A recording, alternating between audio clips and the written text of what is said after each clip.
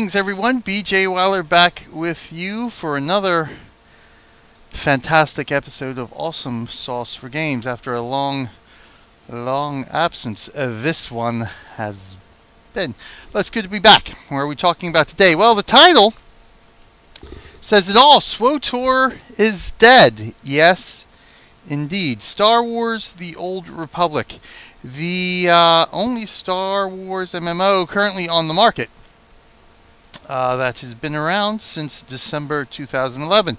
Just celebrated its 4th birthday, did it? Yes, indeed it did. And now, thanks to some major changes brought by Game Update 4.0, yes, SWTOR the MMO is pretty much dead on arrival at this point. And now I can hear all the fun boys. Yes, you're all raging and frothing at the mouth, spitting at your computer screen. How dare you, hater? Star Wars is doing fine. Look at the financials. I see 2,000 people on the fleet in 10 different instances. It's not dead, you fool. Well, dead is all a matter of perspective. Yes, indeed, SWTOR the MMO as we know it died with Game Update 4.0. It is dead. The game that we played from December 2011 to October 2015 no longer exists. And it's been going under plenty of changes before that, but this probably is the biggest change that the game has experienced up to this point. So now what do we have now? Really, I don't even think BioWare knows what kind of game they have at this point. It's one of these things that you'll find mentioned every now and again by pundits and people who talk about games and this and that. About the MMO genre in particular, about trying to satisfy too many elements of the player base, and you sort of dilute what your game is. Now, a lot of MMOs have been going that route over the years. Some call it the wowification, the dumbification of MMOs, but that's really a separate entity. It's part and parcel of it, but not entirely that's in particular what this dilution is about. Essentially, dilution is trying to merge or meld all sorts of different game types and game styles into one game, which is, virtually impossible. Can't really do it because a lot of these game styles and a lot of these gameplay preferences are diametrically opposed to each other. So what you end up having is a game that is barely a jack of all trades and a master of none, instead of certain games, say like EVE Online and some really core niche games that focus on one specific element, even like mobile online battle arenas. They focus on a small core segment of a gameplay feature and focus on that, and they don't have to worry about all this other fluff and nonsense and everything else, and they tend to be a little bit more masterful at what they do than, say, your typical MMO that tries to incorporate a whole bunch of different elements and really can't do any of them to a particular, I got a collar sticking up here, particular masterful perfection, so to speak. So what we end up is a game that does a lot of stuff, but none of it's really all that great. Yoda's winking at me. Yes, anyway. So what does this have to do with SWTOR? Well, SWTOR has changed its focus from being an MMO or a game that doesn't necessarily encourage group gameplay, but one that eliminates the need for group gameplay even further. Now, I'm all for that in a certain aspect. I've played MMOs for many, many years. I am a fan of many different MMOs, many different types of MMOs. So, and all of them each have something that I particularly enjoy that keeps me playing. So, that being said, I am not opposed to, or nor have I been opposed to MMOs giving many different players many types of options. Now, of course, I've just said that trying to incorporate all this stuff kind of dilutes your game, but that's more along the lines of different gameplays like PvP, interior designing, PvE, endgame, quote unquote, which can mean many different things. In all reality, most people consider it raiding, but that's not always necessarily the case. There can be a lot of activities that you can do at endgame, i.e. max level, that doesn't necessarily involve progression raiding. But that is one core element. Now, I've always said on the forums, long ago, that sometimes I think SWTOR would have been better off if PvP and maybe even endgame progression rating had been completely eliminated from the game, and BioWare just focus on what made the game great. Focus on what they do best, essentially. Give the game focus on the main bullet point, which was the storyline of the game in the Star Wars universe. And partly that is because, well, obviously, despite what you may read, despite what you may hear, despite what some certain segments of the gaming community might say, hardcore raiding, endgame progression, and PvP are really niche elements, are really minor elements, and I believe we've even mentioned this in previous episodes of Awesome Sauce. It's really niche elements and a minor portion of the gaming community that actively participates in these events to a certain level. Now, of course, there's going to be a lot of people that actually play PvP. I do myself, but I do not consider myself a PvP player. I've played endgame in other games before, but I do not consider myself a raider, so to speak. But I enjoy playing all segments of a game. After all, I spent my $60 on it. Why wouldn't I play it? Everything that game has to offer. So, it still does not, I mean, when you get down to the nitty-gritty of it, even though a lot of people may participate in those activities, there's only a very small segment that dedicates their gameplay experience to those activities. The PvP players, the elite players, endgame raiders, so to speak. So they're a very small segment. That's not to say that they still aren't a somewhat important segment of a game, but it's just that a game can survive ultimately without one or the other of those elements being a part of the game. And MMO, surprisingly, where you believe it or not, an MMO can actually survive without having PvP at all. I believe there are a couple out there that actually do that. Same thing with some end game raiding. I believe there are some games out there that don't have progression rating, but they do just fine.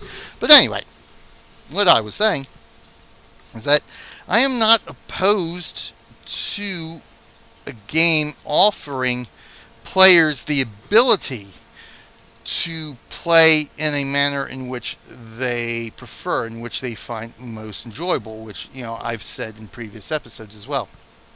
Now, that's a little bit different than sort of catering to certain segments of the gameplay population. It's an option, sort of like, having options in a character creation screen. The more options, the more personal you can make your character.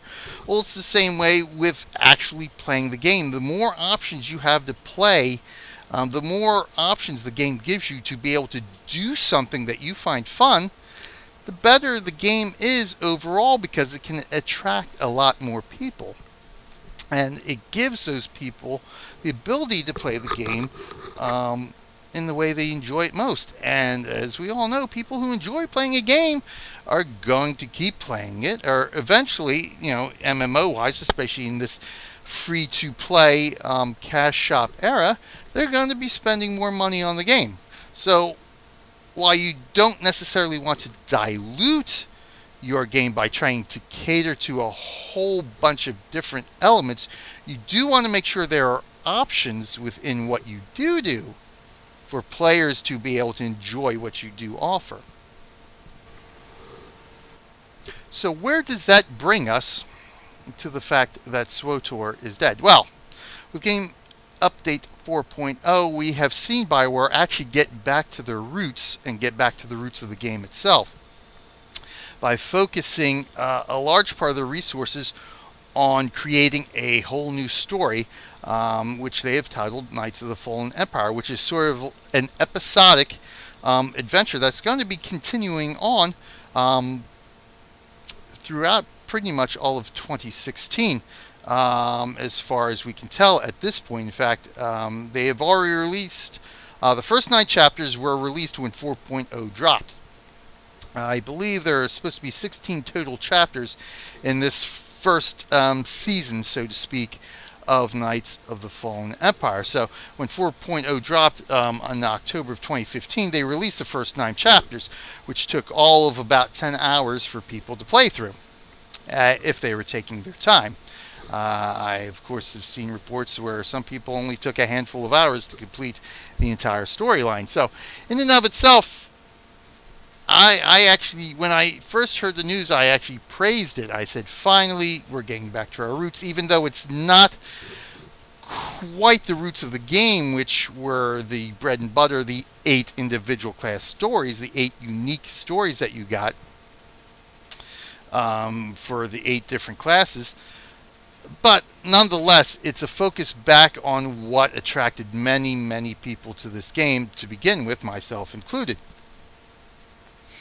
But again, now we see, of course, the drawbacks to that system, much like at launch, where people, the content locusts essentially blew through all those stories, or 1 or 2 stories that they wanted to focus on, and then complained that there was nothing else to do in the game. Well, you can't always base, and you should never base game development on content locusts. So they can all rot in the nether world, as far as I'm concerned. But, of course, people like to use that as a reason to see why the game, quote-unquote, failed initially and had to go free to play within its first year. Now, I've never subscribed to that. Was it part of it? Yes, sure, of course. That was part of the reason, but there were many, many other elements to why the game performed or failed to perform as it did in its first year, and eventually made this move to free to play, which essentially showed that SWTOR really was a very strong and successful game. Overall, it was more the business model than it was anything within the game itself. But here we are, we're back where we were almost 4 years ago, to where now there's a focus on story, and there's pretty much nothing else coming along in the pipeline that we have seen so far. So obviously, anyone who has been in the game or played the game for any length of time in recent history knows that PvP is all but dead, simply because it has been completely neglected since the major expansion, Galactic Starfighter, which, you either like it or hate it, even among PvP players. Says the success of that expansion is still a little bit up in doubt, depending on which side of the fence you fall on that one. I particularly, I thought it was good. I enjoyed playing it, but again, I'm not a PvP player. It's something I'm not really going to focus a lot of my time on doing. So, it was new and shiny. Once the gloss wore off, it's like, okay, I can take it or leave it. And then, of course, now we have endgame rating. Now, most of the focus of the game after initial launch was building up those elements of endgame, as well as doing, the usual MMO stuff, such as quality of life improvements, bug fixes, and all that stuff. But for most of the 4 years of the game's life, it was all focused on non-story element games.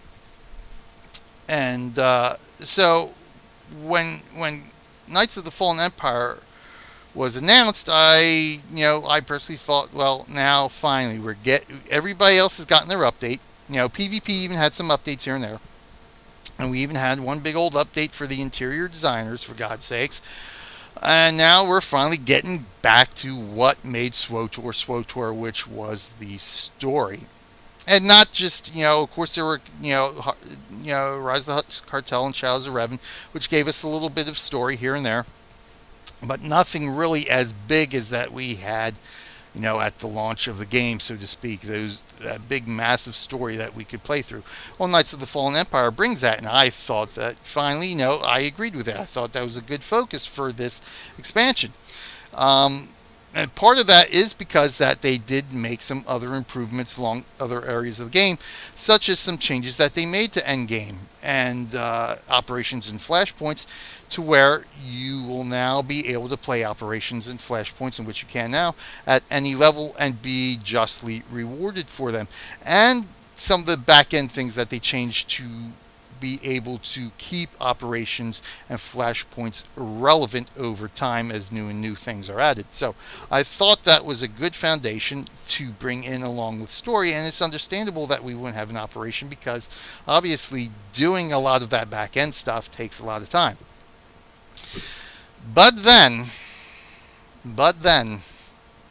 despite all the positives that Knights of the Fallen Empire brought initially, including the big old 33% jump in subscriptions at around the time and shortly after the time of the announcement, then we started digging into the nitty-gritty, and we discovered that not all was as good as it could be. Now, first of all, of course, again, there was the update to the operations, the end game and stuff to make it more relevant.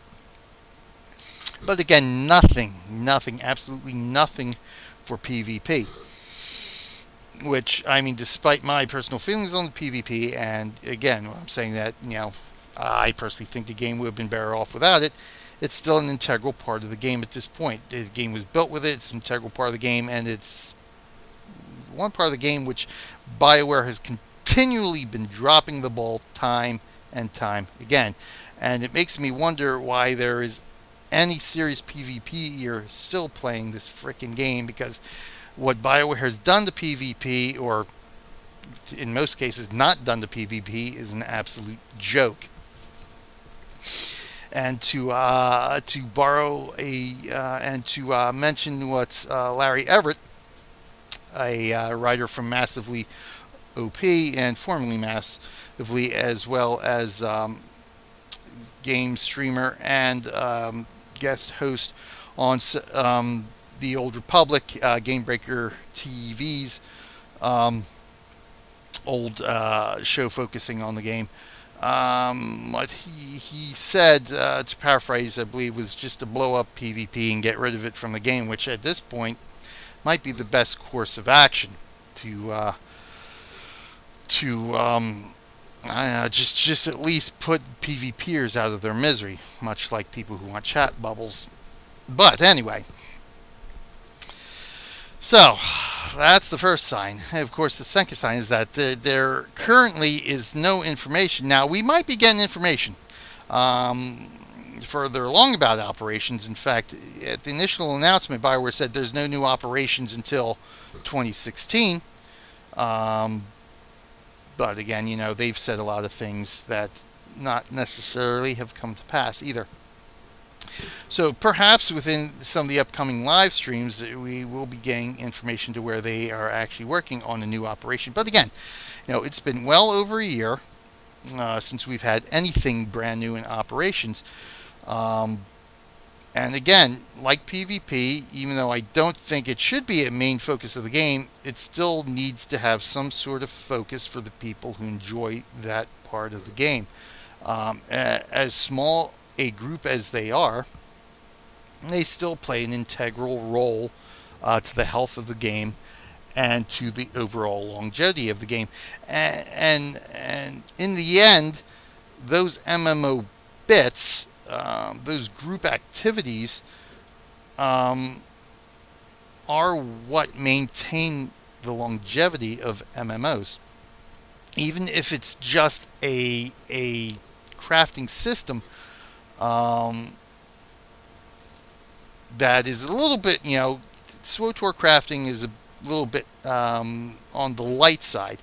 But if you look at the MMOs that have an integrated and deep, as opposed to shallow, crafting system, that's endgame in and of itself as well. As I mentioned earlier, a lot of people think of endgame as raiding, but there's a lot of other activities that can be considered endgame, crafting being one of them. Again, now like PvP and like raiding, crafting I can take or leave. I really don't care about it. But I cannot deny the fact that, like interior designing, there's a certain segment of the community that finds those activities enjoyable, and taking everything all together helps the longevity and health of the game. And again, it's something that's been slightly ignored by BioWare, but they have made some updates to it. But whether you like those updates or not, you go to the forums, you hear different things from different people. Some crafters like it, some crafters do not, but a lot of it seems forced, sort of like this alliance thing that has come a part of Knights of the Fallen Empire, to where after you go through the storyline you lose all your companions, and part of the alliance system is regaining those companions back. And I think we finally see what BioWare's version of better than cross-server is, which is forcing people into PvP in order to gain one of these companions. Now, of course, you can say, well, you don't really, they're optional, you don't really force this and that, but that's basically just a question of semantics. I mean, if you want the companion, there's no other choice, there's no other option to get the companion but to PvP, and that's a pretty poor way to lock PvE content behind a gate there, because essentially companions are a PvP element. Much like the original Guild Wars locked away PvP elite areas behind needing to do PvP content. That was a big complaint about the original elite areas, the Underworld and Fissure of Woe, where you cannot access those areas unless you PvP to get your particular region Favor of the Gods, which then opened up passageways to those areas. So ArenaNet eventually learned that, you know what, yeah, maybe that's not such a good idea. So why not take away that gate and allow PvE elements to be the unlocking of those passageways, much like they realized that locking PvE elements, such as the unlocking of skills, specific armor, and this kind of stuff behind having to play through a PvE campaign, yeah, no, that's not as enjoyable either. Therefore, they separated all that stuff. They did the smart thing, and hence the game, despite the fact that, of course, now it is in maintenance mode, but that's only because of Guild Wars 2, the game is still healthy. Guild Wars is not going anywhere anytime soon, because ArenaNet made smart decisions. Whereas BioWare, yeah, not so smart. Now, people like to say, hey, you know what? Actually, let me back up a bit there. There's the phrase I recently saw that said, everything happens for a reason. Now, sometimes that reason is because you are stupid and make bad decisions. Now, that's a good axiom to live by, actually. As I myself can reflect on many bad decisions I made because I did something very stupid. Now, somehow that does not apply to the realm of game development. There are certain people out there in the gaming community that somehow think that developers cannot make mistakes. Well, developers are human just like all of us, and developers can make mistakes too. And as a matter of fact, we have seen BioWare make several mistakes over the course of the game. Excuse me, should have had a cup of water with me. Not in recent history, we've had the cartel slot machine. Now, you can say the nerf was a mistake or the over nerf was a mistake, but whether you like that or not, that's the fact that it was released in the original state it was a freaking mistake. It was a stupid, bad decision. Who made that stupid, bad decision? The BioWare developers. What else do we got? The Ravager's exploit that went on for weeks, if not months, before something was done about it. Which was the last, that was a year ago. Another stupid, bad decision by the developers. And of course, there's been a handful more. So yes, developers do make mistakes.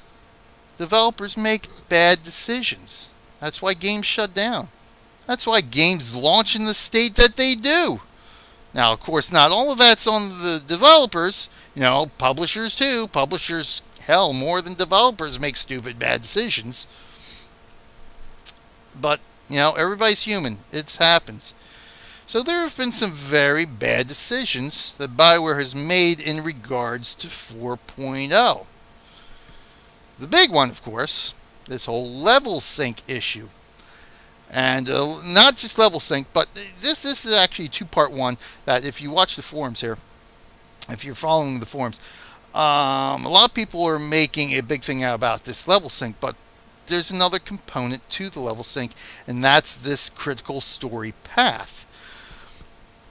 Now, this critical story path essentially gives you enhanced XP for just playing the class missions and the main planetary arc on each of the worlds that you visit as you go through your class missions.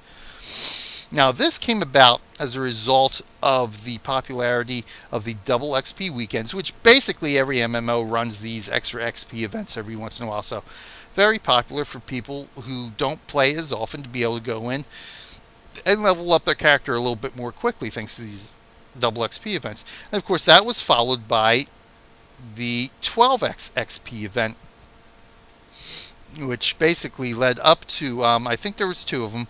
The real big one led up to, yes, because one was for a pre-order, I think, to Shadows of Revan. And you got that by pre-ordering Shadows of Revan. And of course, the other one was just given out in anticipation of the release of Knights of the Fallen Empire to subscribers. If you're a subscriber, you got the 12x XP. Now, along with that, this second time around, BioWare implemented what they call the White Acute module, which negated that XP gain. Now, why would they do that?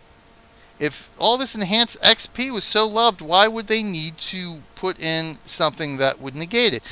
Well, maybe it's because not everybody enjoys being power leveled or super leveled. Amazing, isn't it? People like to play games differently. People, like I said at the top of the show, like to have options to play the game in the manner they most enjoy. So finally, after years of people complaining about the double XP and the 12 XP events, that there was no way to opt out other than playing a max level character, if you happen to have one, or by not playing at all, they finally implement the White Acute module so people can actually play the game normally. And what's the next thing that BioWare does? They essentially make this a permanent part of the game. Not only that, but by default they shut off over half the content of the leveling game. Or not shut off, but hide it. By default they hide the best freaking part of the game. Well, part of the best part of the game. The other best part of the game, the primary best part of the game, the class stories and the planetary arcs, they rush you through it in a matter of hours. Does that make any sense whatsoever? Now, sure, if you're on your upteenth 15 millionth character, sure, I completely agree that you should have the option to be able to just play the quests that you want to play through. I have no problem with that. But to force this onto every player, including new players coming into the game, where is that mass influx, by the way? I mean, the movie's been out for, what, almost 3 weeks now? Where are all these new people? I thought the movie was supposed to bring in millions of people playing the game! Oh well. Another faux pas there, I guess. But anyway, why force this on new people? Why not give people the option to be able to level at the speed they want to level it? After all, isn't that why the White Acute module was put in the game? Some sort of little bit of effort was made to put in the NPC with the White Acute module and do all the coding that says, no, turn this crap off. A little bit of effort was made to put it in there, so it must have been slightly important. At least slightly important enough to put it in there, but then you force it all onto everybody with 4.0 with no way to turn it off? I mean, granted, the level gains aren't as big. I think it, by estimates, runs 6x to 8x XP. Nevertheless, it's not like the game was a terrible grind before. Oh, there goes the frothing again. Yes, this game was not very grind heavy. Shocking of shocks. The game was not overly difficult to begin with. Leveling was not that much of a chore to begin with. Shocking of shocks. If you want grind, go on the internet. Look up wizardry. Look up Advanced Dungeons and Dragons, Eye of the Beholder. And, Pools of Radiance, all those games. You want to grind? My friends, those are the games that invented the word grind. That's grind. MMOs today? I mean, outside of the, the Korean Grindfest MMOs? Anything made in the Western Hemisphere today? Grind? Grind? You're an idiot if you think this is grind. Either that or you're just too young. Put your diapers back on. Stay off my line, you kids. Anyway, but regardless all that, again, I don't begrudge the fact that, yes, for certain circumstances, I have absolutely no problem with allowing people to level at the speed that they want to level. I have absolutely no problem with people buying a max level character. Although some do have a problem with that, but never mind. It's forcing it on everybody. It's taking away an option to be able to play the game in the manner you most enjoy. You're not enhancing your game. You're not opening up your game to anybody. You're limiting your game by doing that. Now, of course, because they forced it on everybody,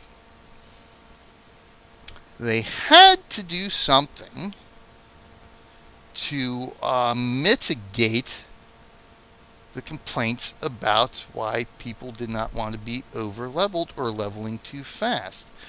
Now, they could have done it the smart way, by keeping the White Acute module and allowing people to use that to turn off this extra XP gain. But no, they didn't do that. They didn't do the smart thing. They did the dumb thing. They implemented level syncing. And just like the critical story path is forced, level syncing is forced as well. And it's not like it's forced in only certain instances. It's forced throughout the whole freaking game. They've essentially made leveling in the game completely pointless. Now, there's been a lot of arguments back and forth about level syncing and the challenge in the game being taken away because of all these changes and the enhancements to companions to make the game a lot easier. Now, again, like I said, options are good. I have no problem with a game giving people the option to use an easy button to insta-death mobs or whatever. If somebody wants to hit an easy button and instantly complete the entire game and get every friggin' single reward, title, whatever, I don't really care. Somebody wants to hit the easy button and kill every world boss in the game and get the best loot from it, I don't really care. If that's what they want to pay their $60 for, of course when the game costs $60, or if that's what they want to pay their $15 a month for, then you know what? Go knock yourself out. I don't care. Because you're not really affecting how I play the game. Now, of course, you know, World Boss is a little bit different. We'd have to do a little bit something so it doesn't affect everybody else. But the principle stands that I don't care how other people want to play the game. As long as they have the option to do it, and if that keeps them happy, and if that keeps them paying their money to keep the game funded and keep the game going, then gosh darn it, more power to them. They should have that ability to do it. More options. But again, we've seen the game go less challenging, faster forced XP, and forced level syncing. It's limiting the options for people to play the game. And as we can see, you know, and as we can see, they've limited the options for PvP players to enjoy the game. They've limited the options for endgame raiders to enjoy the game. And these people have left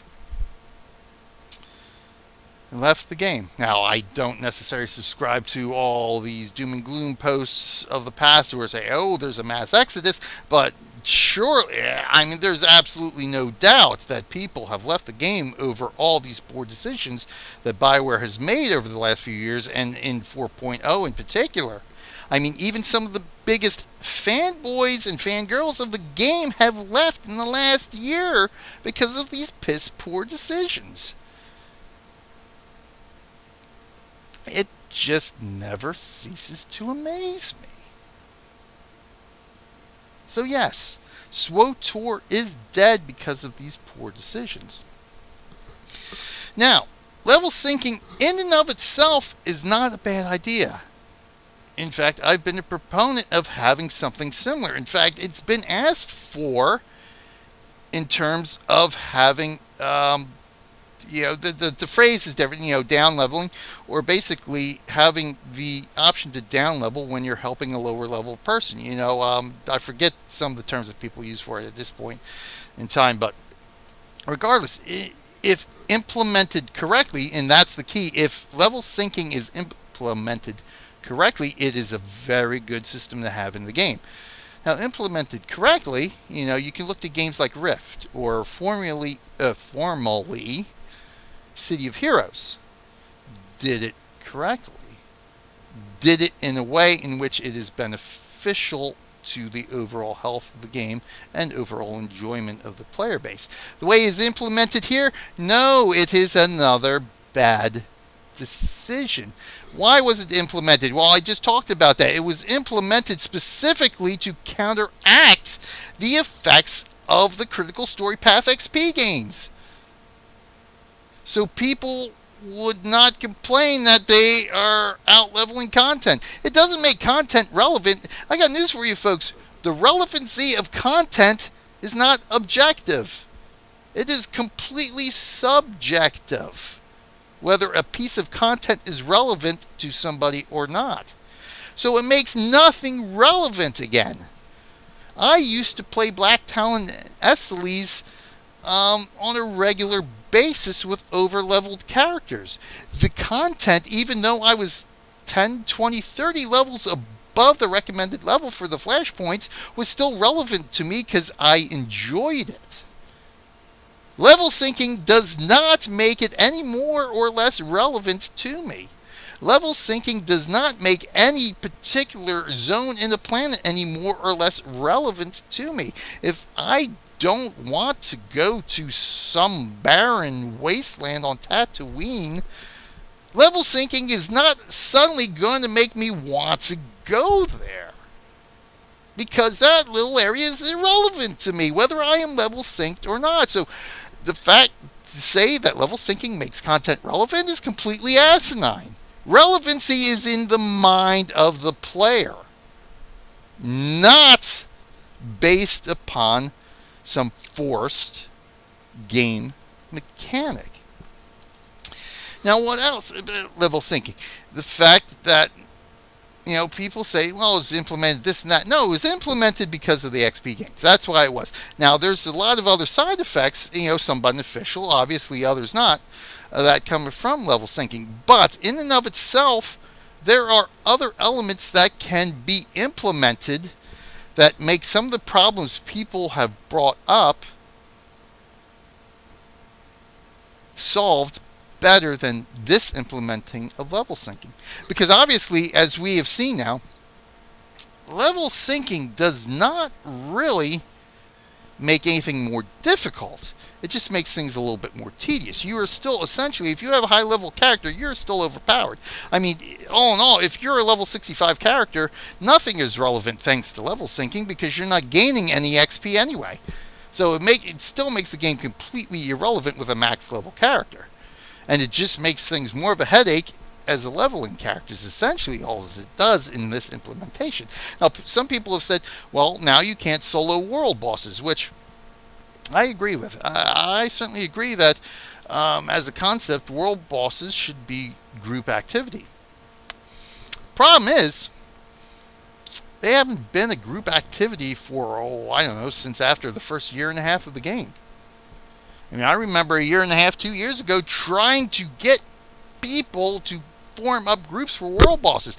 I'd sit on a planet looking at the world boss, shouting in general, shouting in global chat, telling guildies and friends, hey, go to fleet, go here, tell them, hey, this world boss is up, let's come get him.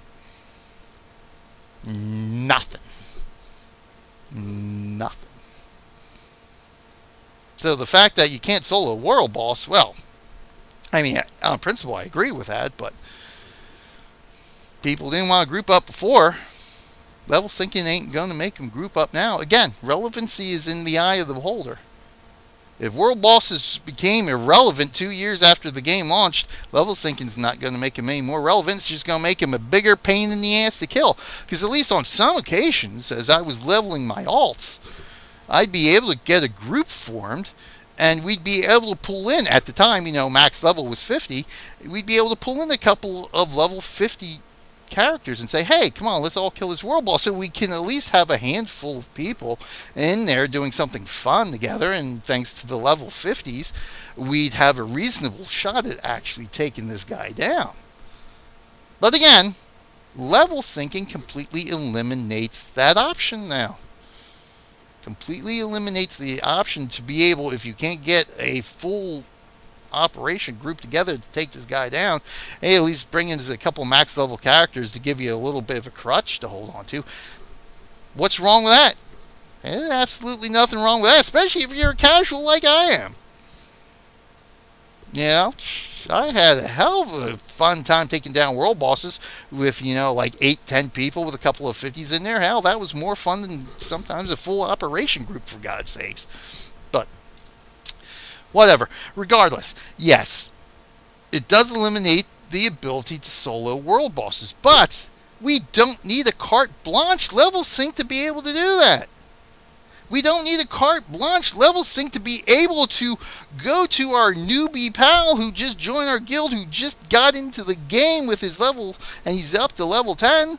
We don't need carte blanche to be able to take my level 65 down there to help him out. Make it situational. Make it optional. Works a lot better that way. That's a better implementation.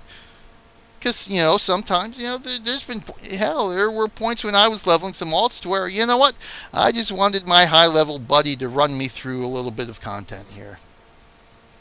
Make the trash mobs a little less tedious because, you know what, I only had 20 minutes, but I wanted to get some quest done that normally would take half an hour, 45 minutes with all the running around, this and that, and the trash mob killing. My high-level guy, hey, we did it in 20 minutes. I had a blast. Amazing I was able to have fun that way, isn't it? But I did it. Other times I did it the normal way because that's fun too. I had options. I had options to do it. Again, forced carte blanche level syncing takes all those options away. Now, what else was there complaints about? So, yes, world bosses, yes, they should be group content. So make it situational. All the world bosses are in heroic areas. So make level syncing forced. Yes, I said forced. In certain aspects. Make it forced when you go into a heroic area. Make it forced if you have a particular Knights of the Fallen Empire quest active in your quest log. It doesn't need to be forced carte blanche. It can be situational. Works a lot better that way because it gives us options to be able to play how we want to play. Another complaint about was like, noobs can no longer be ganked by a higher level character.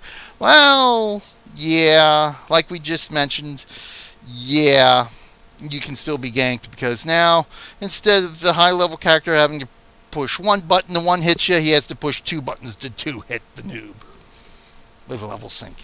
Yeah, that was a big problem that was solved, yes. Oh, gosh, big problem. Big problem solved there, yes. Good job, fans of forced level sync. Yes, good job. Now, doesn't really work. There's better ways to make it work and still keep it optional for open world PvP. There's certain things you can do, just, there's certain mechanics you can do. And all this stuff has already been mentioned on the forums, way before even 4.0 dropped, when we finally found out about all this nonsense. Just make it optional to where, what, if the level ranges are out of a certain disparity between characters, the higher level guy simply cannot attack the lower level guy unless the lower level guy attacks him first. Now, if the newbie is going to attack some higher level character first, then you know what? He deserves to be one freaking hit. But the ganking just there's certain mechanics in play. We already have brackets for PvP in many games, including this one. You've got the lower level bracket, and then you got the max level bracket. I mean, there's no reason why your open world can't be the same way, saying if you're more than 5 levels above some guy, you ain't ganking him unless he hits you first. If he attacks you first, then of course he's fair game, but you can't just go out and gank noobs. No, you're too high a level. Don't even need level sync to do that, for God's sakes. Of course, the other problems is like, lore-wise. Well, lore-wise, it's like, well, why is some Imperial trooper on Korriban any weaker than some Imperial trooper out on Tatooine? I mean, they're both Imperial troopers. They all went through the same training. Why should one be more powerful, or why should one be less dangerous than the other? I mean, they're just Imperial troopers. The level's just a number. I mean, logically speaking, lore speaking, the Imperial trooper on Korriban should just be able to kill me as easily as the one on Tatooine. Well, yeah, that does make some sense. Until you factor in the point, then, well, let's say my level 10 Sith Warrior, or Jedi Knight, whoever, it doesn't matter. It's like my level 10 guy, well, he can actually handle that guy on Korriban. So he goes there, he can kill him. He's trained, my guy's trained well enough to be able to handle himself against that guy. So, that being the case, why wouldn't my guy be able to go to Tatooine and take down that Imperial trooper over on Tatooine then? Because you see, level sync doesn't work the other way.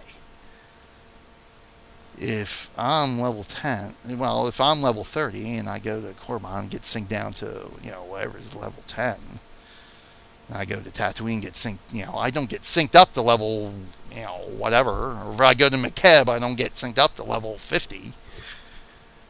So why doesn't it work that way? I mean, if we're all talking lore here, if we're all talking common sense, then my level 30 should be able to go to McKeb and kill the level 50 Imperial Trooper just as easily as he goes to Korriban and kills the level 10 Trooper, right? That's lore. That's common sense. That's real life. But no, it doesn't work that way. So, no. Sorry. If it doesn't work up, then no way in hell should it work down. Sorry. If we're going to bring in lore and that friggin' asinine argument, well, then there should be no reason I can't take my level 30 to McKeb and destroy everything that is a similar as the lower levels. I should be able to kill core slugs anywhere I go in the universe once I get my butt off Korriban and have enough training to do so, regardless of my level. Now, some other complaint was about, well, now we don't have all these high-level characters coming down to these lower-level planets and just killing everything in sight and ruining all my fun. I never realized that was a problem. Like soloing, I think like soloing world bosses, which I think I've actually witnessed once in the 4 years I was playing the game. I saw one person solo a world boss. Just like that. It's like, I've never been on a lower level planet and all of a sudden found myself with nothing to kill while I was leveling because some high level player just ran through and just killed everything in sight. Never once did that ever happen. You know what happened? You know the times I ran into trouble trying to complete some of these bonus quests and the kill trash mob quests? You know where I ran into trouble doing that? When there was a whole bunch of other people my level doing the same damn thing. In one particular note, one of the heroics on Coruscant that happened. You go into the area with the medical center or whatever, and of course the bonus quest is kill all these guys that are in the general area of the medical center. Well, it took me an hour to do that because there were about 5, 6, 7 other people doing the same damn thing. They weren't all high level. None of them were high. They were all my level. Level syncing ain't going to change that now, is it? And in fact, again, as we see, level syncing ain't going to prevent some higher level player from coming down and ganking anything anyway. So we got another asinine argument for making it forced. Sorry, you're an idiot. There's no reason for it to be forced. Level syncing is a good idea if implemented correctly. This is a poor implementation. It needs to be optional. There are much better ways to handle these supposed issues that people somehow bring up that have never been issues before level syncing ever was mentioned. Somehow all of a sudden, all these things are problems? I don't know. I played the game pretty heavily for 4 years. Never saw any of these problems myself. I don't know. Maybe I just don't pay enough attention to the game. I don't know about that. There it is. 4.0. Take it or leave it. I've chosen to leave it because it just... No, I prefer to level at my own pace. I prefer to be able to make my own challenge. Oh, yes, that's another thing. The challenge of the game. Oh, here we go. The challenge of the game. The game is so simple now. It's for casuals. Again, I have no problem with, like I said, a game having an easy button for people to do wherever they want. We are in the market of the casuals. The gaming community is casual now. I used to be a hardcore player. I've accepted the fact that the entire industry, because the entire society is more geared to casual stuff. I am perfectly fine with that. Just give us the option. Now, what brings this up is this little ditty right here. This post here by good old Lord Artemis. Okay, now I like Lord Artemis, or LA as he's affectionately called. He's got some good ideas. I don't always agree with him, but he's He's one of those that actually does have some common sense within the forums. Here, however, the point he brings up about the challenge here, this post he made right after Christmas, about how to tailor the challenge of SWTOR 4.0 more to your liking for people who want more of a challenge. Which, let me scroll down here a bit here too. Tips to make the gameplay more challenging here.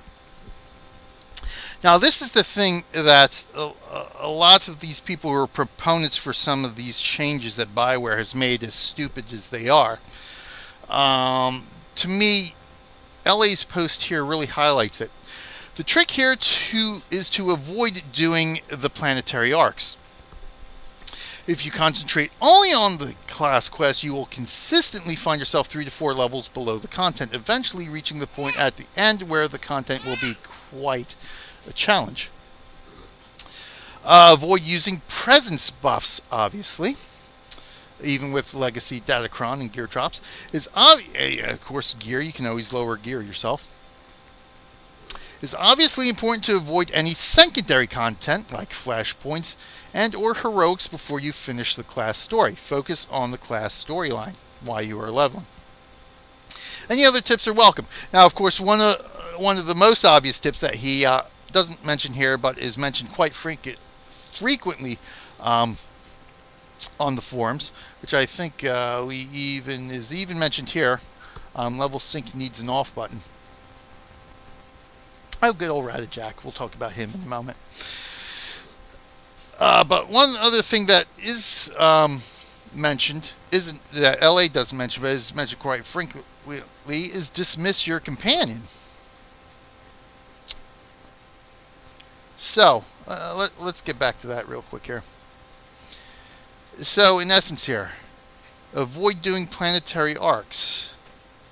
Avoid using any buffs or any of the extras that the game has or offers you during gameplay.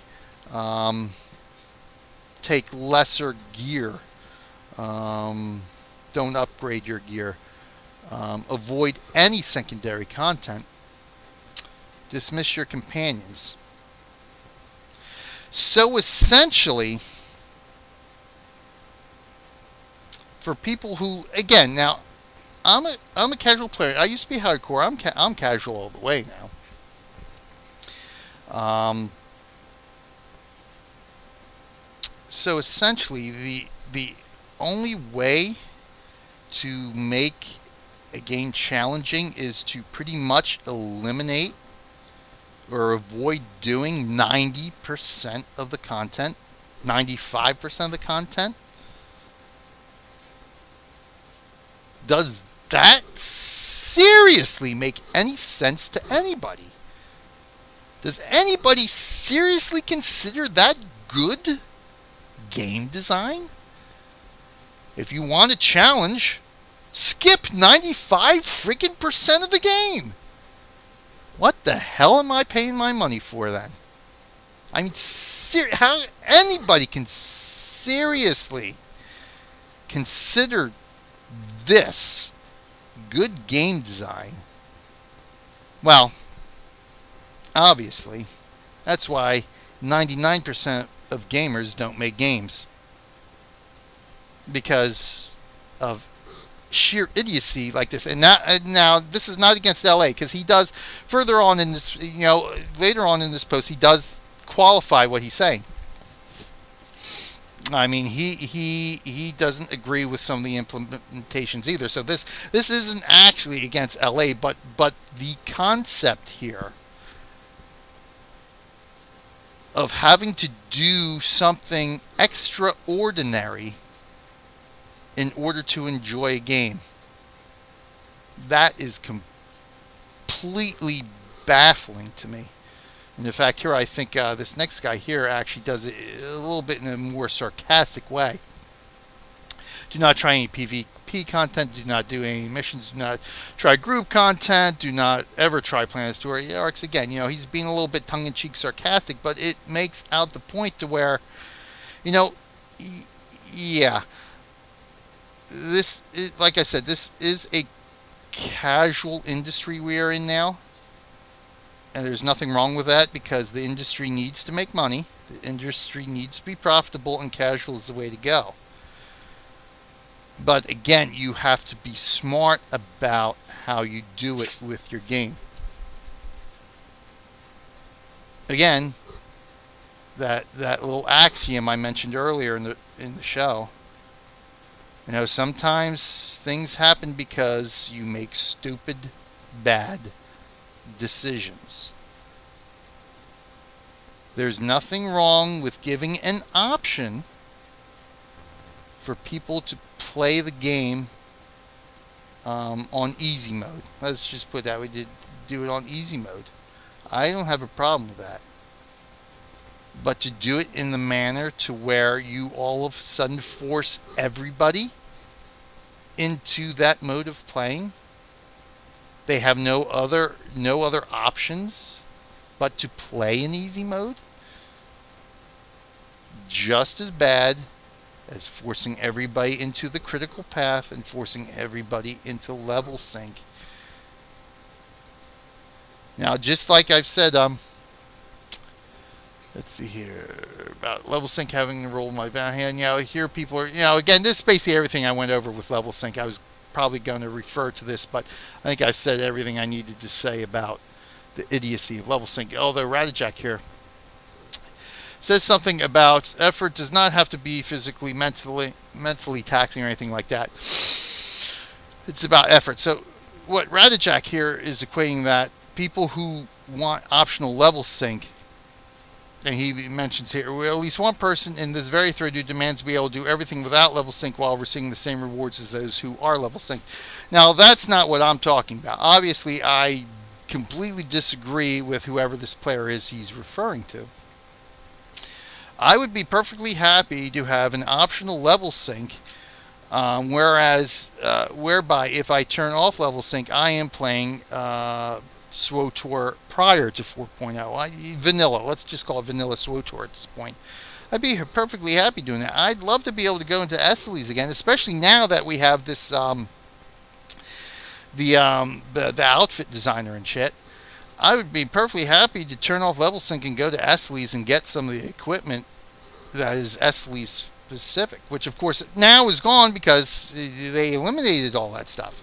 I mean, that's another very poor decision right there, especially with the implementation of the outfit designer, to where now you can actually use all these old outdated, low-level pieces to make your character the way you want to look. Now, they just eliminated it all. Another stupid, poor decision. But Christ, this episode's already going on long enough about the stupid, poor decisions of Bioware. But anyway, it's not an aversion to effort. I mean, sure, absolutely, there are some people like this guy he mentions who wants things handed to him on a silver platter. I don't necessarily agree with, and, you know, sure, hey, if this guy wants, like I said, if this person wants an easy button, then more power to him, because he doesn't affect my gameplay. I really don't care. I don't necessarily agree with this, because if we make it optional, we do have to have certain limitations, and one of them I would agree, you don't get the same rewards. I'd be, like I said, perfectly happy just to have, you know, the vanilla gameplay experience with the rewards that were offered beforehand. But it's not an aversion to effort, but I mean, at least on my part, it's being able to tailor my gameplay experience to be one that I enjoy the most. Sure, I love steamrolling low-level mobs every once in a while. I find that great fun to face roll a keyboard against some chlor slug that kicked my butt when I was a level 1 Sith Warrior Padawan. I find that great fun, especially after a hard day of real life, to go in and say, you know what, chlor slug, take this lightsaber right up a wazoo. Sure, I love one-hitting things, but but I don't need to play like that all the time. I mean, that's fun once in a while. But what's really fun to me is being able to tailor my gameplay experience from moment to moment. If I run into something that's a little bit more difficult, I want to be able to level up maybe 1 or 2 levels. That gives me that little bit of edge to be able to defeat a particular foe or something. That's what I find most enjoyable, that forced level sync completely eliminates. And that's essentially why I have been finished with the game, among other things. Again, BioWare's poor decisions in communicating with the player base, and their poor decisions and absolutely horrid testing and vetting procedures, which allowed a lot of these poor decisions to make it live, have been other reasons why. But essentially, that's what it is there. It's just one poor decision after another that, unfortunately, I mean, there's not a lot of them, but the poor decisions they have made have really, I mean, to me, have come at critical moments and are about critical features that really outweigh a lot of the good decisions and good implementations that BioWare has actually made, especially with 4.0. Again, like I said, 4.0, I thought, you know, their return to focus is storytelling. I think the whole concept here of what they're doing, not necessarily how they're putting it behind a paywall and basically turning this back into a subscription game, I don't think that's a great idea. But again, what can they do? Essentially, what can they do, really, when you're giving away the best part of your game, was the 1 to 50 leveling experience. When you're giving that away for free, you've got to be able to do something to make money on a consistent basis. Now, I would subscribe to the theory that if you make a fun, engaging game and you have a good cash shop, people are going to pay money in that cash shop regardless. You don't necessarily need to force them into a pay gate subscription-based model to experience further story content. But regardless, that's a minor issue I have with it. Overall, I think what they have done is a good idea.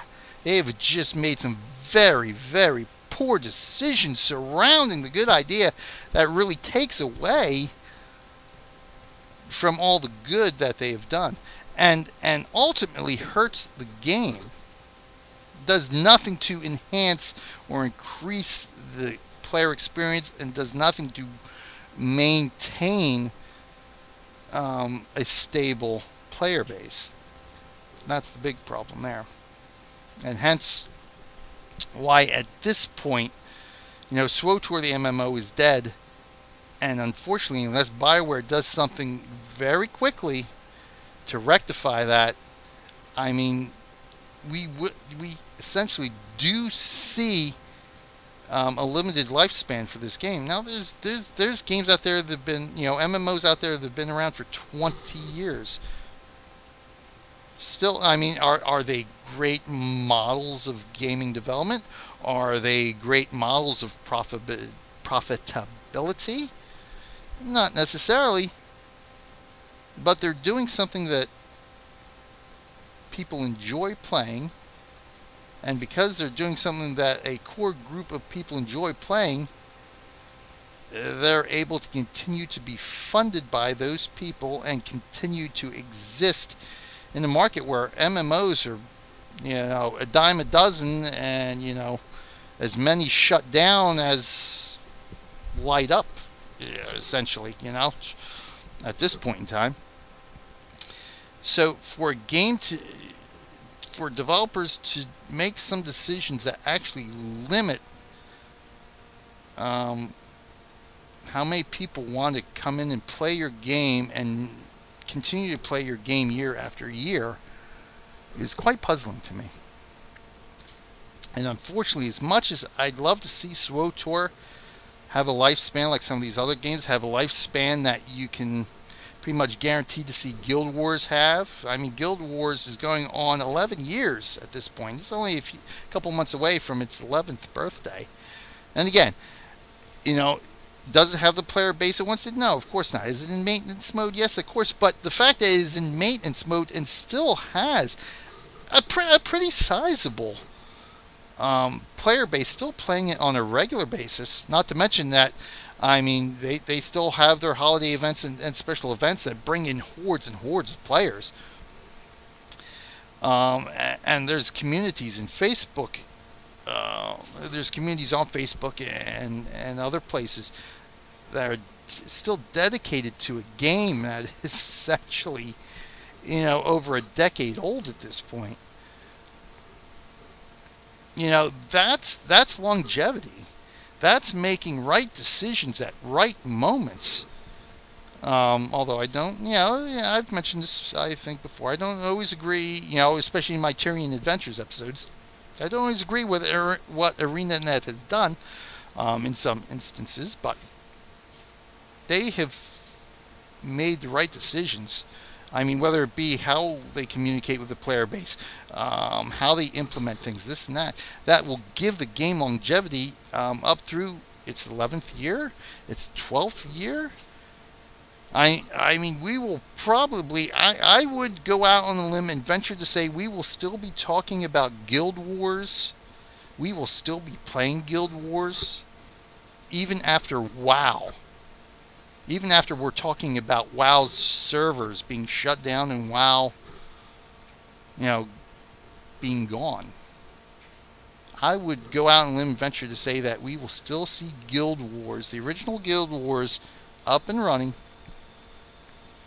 because of the development of the game and the developers and their ideas and their philosophies. Here with SWTOR, I hate to say it, but I just don't see that with SWTOR. And essentially, it all comes down to one final point on that. The reasoning behind it, what BioWare claims they did with 4.0, and that's the metrics. Now, this has been bounced around a lot on the forums and by BioWare themselves about the metrics, about what players have been doing, which has led them to make the design decisions they did. Now, to paraphrase Yoda, metrics that misread could have been.